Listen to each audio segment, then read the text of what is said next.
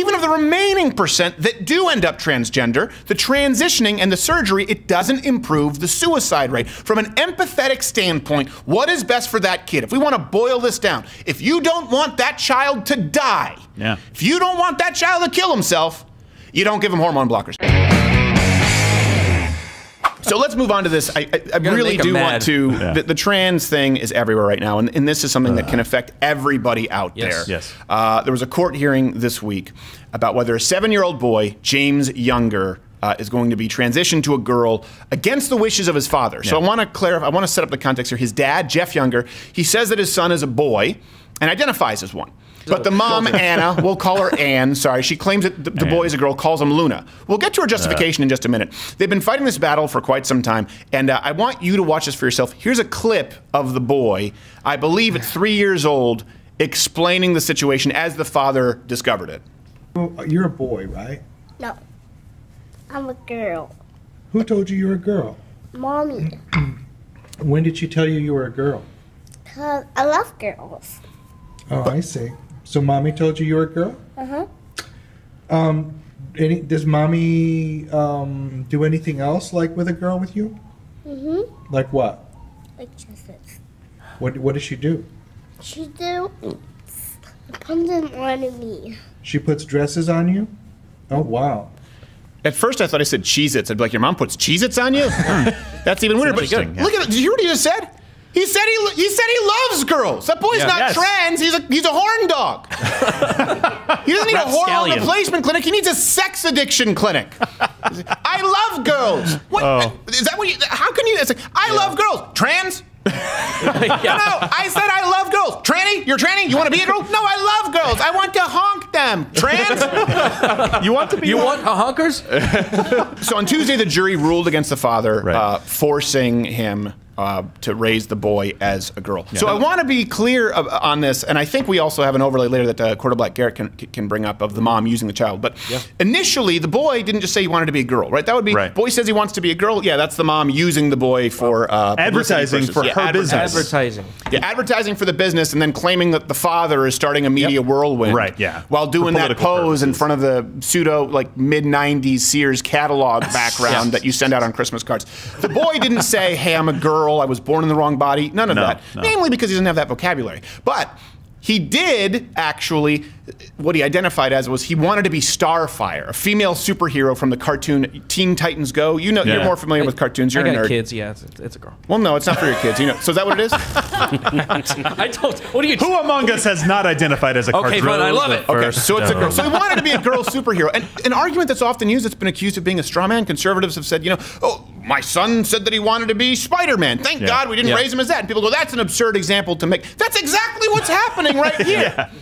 Think about this. You are assuming and allowing a permanent sexually charged decision to be based on a kid's superhero fantasy. Let's be clear about this. This will affect the sex organs and the sexual abilities, capabilities of this child for the rest of his life, because the mom wants to copy-paste having a daughter on that boy. When I was a kid, I liked the Black Ranger. Now, my parents could have said, hey, he likes the Black Ranger because of his wisecracking, freewheeling attitude. It wouldn't have been appropriate to assume that I like him because I'm into hardcore interracial pornography. So the mom's other evidence that this boy, James, is a girl includes him liking the movie Frozen and picking girl toys at McDonald's. So he watches Frozen and he picks girl toys. You know what? I'm actually not that surprised, considering I love girls. Yes! He's probably looking up the Happy Meal toy skirts and undressing Elsa with his eyes. Now, if he said, I love boys, maybe he's a homo. But he didn't. He said, I love girls. Is there anything more natural than for a little boy to say, I love girls? Yeah. God, I mean, at 7 years old, I mean, come on. And legally, I've got to imagine here, half-Asian Bill, how does that constitute evidence if someone brings forward, well, he likes Frozen, he picks the girls' toys at McDonald's, because that's what's being used here for the jury to say, well, you have to raise her as a girl. I mean, there's a whole, I mean, what we know from the reports of what happened at the trial, they had competing experts. They were presenting evidence like this back and forth and back and forth. There was, you know, other witnesses who were talking about the boy identifying as a boy, saying he's a boy, saying he wants to be a boy, saying he wants to do boy things. And then you have these experts who essentially go in and say, well, you know, he didn't know what he was saying then, but he actually knows what he's saying saying when he's saying these other things about being a girl, but you heard that what he said in the video, which is his mother was telling him that he's a girl, and that's where ultimately the question comes down to. Can you take these types of statements from a child who is 7, someone who's looking at toys, who's looking at other things, and decide, okay, now we're going to permanently make this change and allow this change to happen? And that's the scariest part about it, is because we don't have any statutory protections. We don't have, no matter what happens, there's nothing that prevents you from giving your child hormone blockers or to be able to do these kinds of changes, other than some doctor saying, this is going to hurt the kid. And what we would see out of this is a dangerous precedent, is to be able to say that judges everywhere get to decide the medical the boy sometimes permanence. claims to be a boy, sometimes he claims to be a girl. We believe that he's confused, so in the spirit of precaution, cut off the cock. But please hit the notification bell if you're subscribed. Apparently subscriptions don't mean a whole lot. Notifications don't always work. Just bookmark the page. There's a new video every single day at 9 o'clock Eastern, 8 o'clock live stream Thursday, and join Mug Club. loudwithcrowder.com/Mug Club, because we don't make any money on YouTube. Any word on that yet? Not a peep. Okay, I'll figure it out. Bye. I am a figment of your imagination. And I love girls. Also, so let's go to this. That was a good point that you were making there, Quarter Black Garrett. The kid is a boy with the dad and a girl with the mom. So it's not even consistent. So some witnesses have testified that James behaves like a girl when he's with his mom, but as a boy with his dad, and he's completely happy being a boy when he's with his dad. So if a mom puts her son in dresses, she paints his nails, and clearly wants him to behave as a girl, he will do that to please her. And I will tell you, this is very, very common for children, right? You want to please your mother or your father. Anyway, something else to go back to the court here. The ruling is based on fake science. This is really important to note, because a lot of people hear this story and people want to be nice. Everyone here wants to be nice. Of course. And you don't want to harm a child. And if you truly believe that this child has a female brain and was born in the wrong body and he's living in absolute agony, I understand. I think it's reasonable for people who aren't educated on this story to feel empathetic for a child, but it's based on a lie. Now, we've done an entire segment on the history of gender theory, how it's not based in real science. So go and watch that. I think we can actually put it up in a box here, and you can click that if you're unaware. It goes through Simone de Beauvoir, the John Monty studies, all the way up to Judith Butler. It's crazy. But it's important to note that the court is forcing his father to raise the son as a girl based on something that is not scientific. So a key component of gender dysphoria, by definition, is that it is, I want to make sure I get this right, clinically significant distress or impairment in social, occupational, or other important areas of functioning. We don't see any of that with this boy. All we have to go on is, I love girls. and that's a good thing, Mr. Younger. Yes. Second, also important, the experts in this case can't even get their own theories straight. So we've been told by gender, this is something that's, I'm amazed no one else has pointed this out. Doesn't mean that I'm some brilliant guy who caught it. I just think most people aren't looking at this very critically. We've been told, and you can go to the Change My Minds that we've done, it's the common argument that gender studies professors, they hold this out there. For years, we've been told gender isn't biologically determined, it's socially constructed. That's the basis of modern feminism the whole thing. And modern gender theory, that gender and sex are different. That's what some of the experts have even testified on behalf of the mom.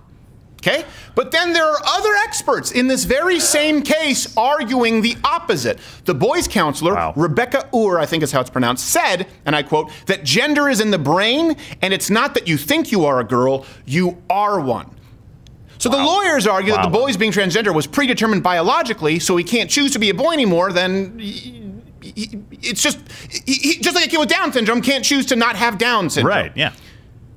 But gender's supposed to be societally constructed. How can you have the wrong brain?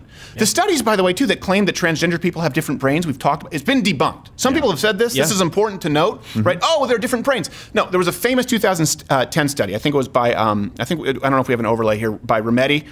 And it seemed to demonstrate that there was a different brain, this whole different body theory. But the following year, other researchers, they conducted a far more extensive study, larger sample size, more rigorous testing protocols to try and reproduce the results. Now, they did find some slight differences in transgender brains, but only after cross-hormone sex replacement therapy, not before. Oh my God. The most reliable studies we have show us there is no wrong brain in the wrong body, but you fundamentally alter the brain when you switch out hormones. So here's something also really important to note. The counselor, Rebecca Ur, she's of the Gene CIS clinic.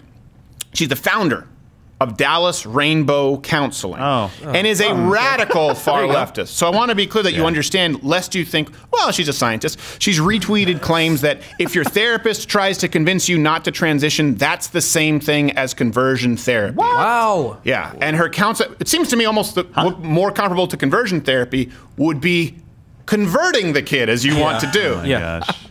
You want to change what's under the hood, for crying out loud. I mean, that's a whole irreparable Yeah, change. that's like changing a transmission. You have to get it on one of those things with the chains, Cherry which picker. you're probably also into. I don't know. At least a hammock. I think it's a different apparatus. And her website contains long anti-Trump rants about the election. So do we really think that she's going to be counseling a boy to be a straight white male? That's all that is evil in her world. And if you claim, this is one thing too, if you claim that there is secretly gender-coded whatever, DNA, I guess, because you're not even defining it, but there's some kind of gender that is encoded into the brain. We're not saying sex now. That's important because it used to be sex is different from gender. Sex is biological. Gender is a social construct. That wouldn't hold water. This boy would not be raised as a girl if that were the argument presented. Now they're saying gender is biological. So if a gender is secretly coded in the brain, here's what I ask. Any evidence, please send it to me, comment below. If there is any evidence that gender is a brain issue that's already predetermined at birth, I would like to we're kind of going back now with Miley Cyrus. You can choose not to be gay. You can but you can't control your. I'm sorry, I'm so confused now. I don't even know what to say. I'm not sure which I am report confused. to Wait, trust. gender, sex, sexual preference. I don't know. Can we just call it perversion? Yeah, let's just go back to that. I think it really is time to do that. Covered it all. Am I allowed to say perversion? Yes. You are allowed to say perversion. Cutting off your dick At 7. is kind of perverse. For just this case, it would be really sad. But it doesn't affect just this one kid. It will affect thousands of children if this becomes established, like we talked about with the appeal, if it sets a precedent. It will establish a legal way to deal with kids who merely mention that they would like to be a female cartoon character, or in this case, that they love girls. And by the way, it's literally a life and death battle. Let's be really clear here while you guys are trying to play the whole empathetic card. Why can't we just be nice and use the proper pronouns? As we've mentioned before, if you don't transition children, 75 to 90% of them with gender dysphoria completely grow out of it. 75 to 90%. Significant. And by the way, that's for kids who actually have gender dysphoria. All we have to go on here is... I love girls. So, that's not necessarily a case study. Yeah. No. Now, when you look at those who undergo puberty blockers, right, that number of kids who grow out of dysphoria, it drops to 0%. Ooh. So without puberty blockers, without the parents making the decision to block their hormones, 75 to 90% no longer transgender. Yeah. Start giving them the drugs at that point where I believe they don't have the age of consent. They're not able to consent to those drugs. No. It drops to 0. And we do know that once they're locked into that identity, children are 19 times more likely to commit suicide than the general population. Now, I want to be really clear about something here because I've heard some people argue that transgenders already have the same suicide rate before surgery, which is partially true. It doesn't get much better after surgery. I think it's a 41% attempted suicide rate. It remains about the same after surgery, but keep in mind, we know that 70 to 90% of these kids don't end up being transgender. Yeah. So 70 to 90% of these kids wouldn't end up in that suicide demographic no matter what, pre or post surgery. Even of the remaining percent that do end up transgender, the transitioning and the surgery, it doesn't improve the suicide rate. From an empathetic standpoint, what is best for that kid? If we want to boil this down, if you don't want that child to die, if you don't want that child to kill himself, you don't give him hormone blockers. Period. That's it. Where do we draw the line here? Let me ask this. What about anorexia? Yeah.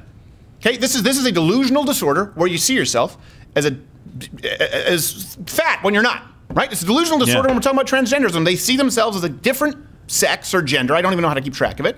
So what do? We say, well, you have to treat this child as though he's a girl. Do you have to deal with your child as though they're fat if they see themselves as fat and they have an eating disorder? They're really, really unhappy with themselves, so they want to be anorexic, or they want to be bulimic, or they want to go on in this case, I guess, the father would say, no, you're beautiful the way you are. Again, the father, who we've labeled as a neo-Nazi white supremacist, just like Daily Caller, according to AOC, he would probably say, you're beautiful the way you are. What a dick. But the mother would be putting her on the lemon, cayenne, maple syrup diet so she could lose weight. That's a thing? It really is unbelievable. Here's the truth. It's evil, on behalf of the parents, and it's predatory. The nature of progressivism is to progress towards something. Doesn't matter what it is. It wasn't enough for marriage to be declared a fundamental human right for anyone who wanted to do it. So then it's done. They have to progress to ensure that men can take dumps in the women's restrooms. That wasn't enough. No. So then they progressed to allow men to compete in women's sports and shatter all the records. That wasn't enough. And so they had to progress to allowing self-identified transgender children to undergo permanent life-altering hormone replacement therapy. And that wasn't enough. Yeah. So now they want to allow the same toxic, life-altering transition to kids who aren't even transgender but play make-believe as a famous female cartoon superhero. All of this because I love girls. Hey there, YouTube viewer. If you like this video, click one of these other videos playing in a box up there and hit subscribe or the notification bell if you're already subscribed so you can find out about our new non-controversial videos, which don't ruffle any feathers and, of course, are not a violation of YouTube's algorithms. Everyone's welcome here, except I don't know if we are, but it's our channel. I'm not sure how that works.